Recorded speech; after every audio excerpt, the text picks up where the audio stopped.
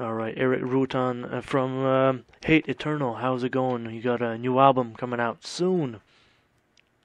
Yes, things are going good. We're just rehearsing, practicing, getting ready for tour. This tour's coming through Canada in June. What can we expect in this tour? New songs from the new album? Oh, yeah, we're going to definitely play a bunch of new stuff, a bunch of old stuff, and it's going to be a death metal treat because we got 4 badass death metal bands coming on tour, so I'm really excited about it. What inspired you to record and produce it like this? I wanted the new Hate Eternal to have like a kind of organic but huge sound at the same time, and kind of like wanted it to have a vibe of like older school kind of records, but have the clarity of today's standard. And we worked really hard to get great performances and make a record that when you listen to it, it's like you're listening to a band, a real band playing real music and keeping it real all at the same time. Did you go with different guitar setups this time at all? I went back to I went back to an amp that I used in the past that I was real happy with, a Marshall JCM 800. And that and my Angle Powerball, that combination really has been my best guitar sound yet. And I won't deviate from that ever again. I love those two amps to combine. But the Marshall JCM 800 is the amp of choice for me. It just sounds amazing and very clean amp. But if you play hard like I do, you can really capture some great tones. How old is your Marshall, your JCM? I don't know. I've had it for 7 or 8 years, but it's pretty old. But I've had it for a long time, and I enjoy the hell out of it. It sounds great. Do you ever think a Marshall will ever grab, that type of style again? I'm not sure. I have a TSL 2000. I've had a 900 and a TSL, but I don't think anything really captures. I think the 800 is Marshall's best, in my opinion.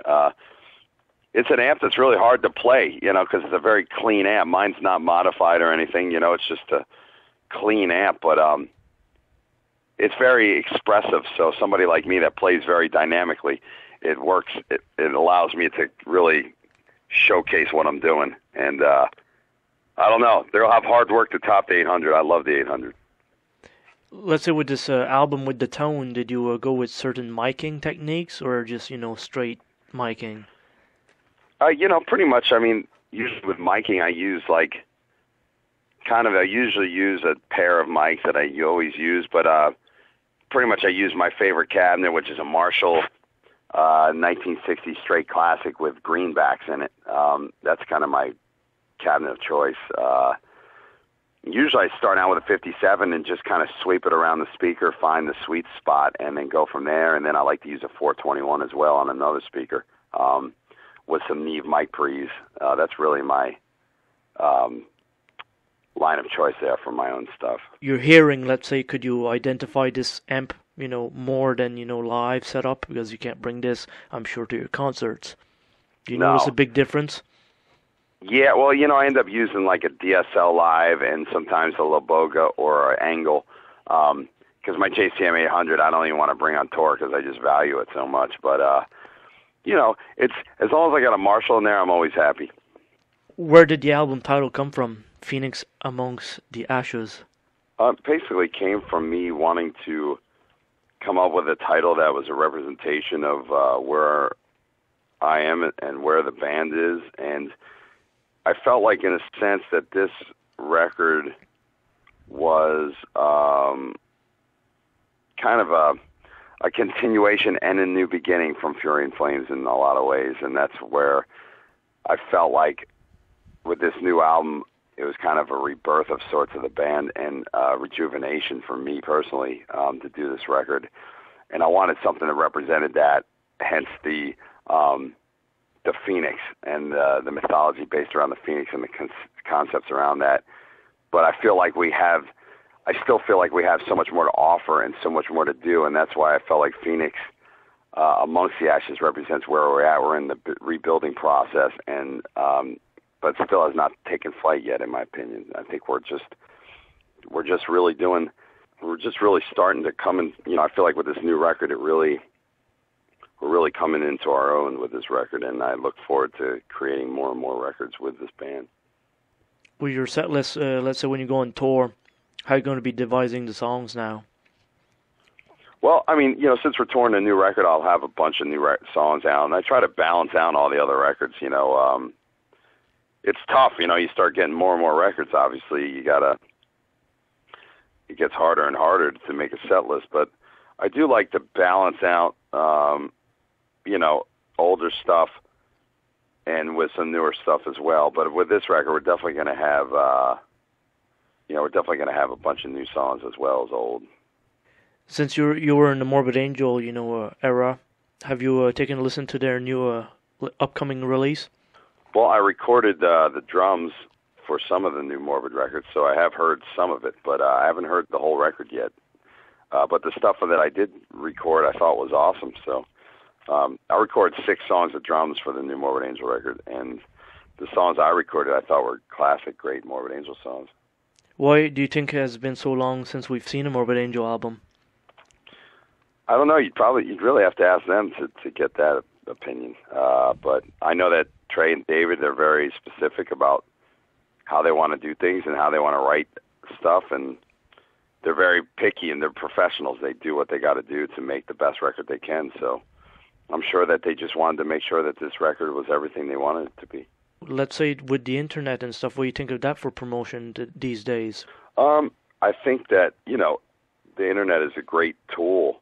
For sure, you know, I mean, it is a great tool.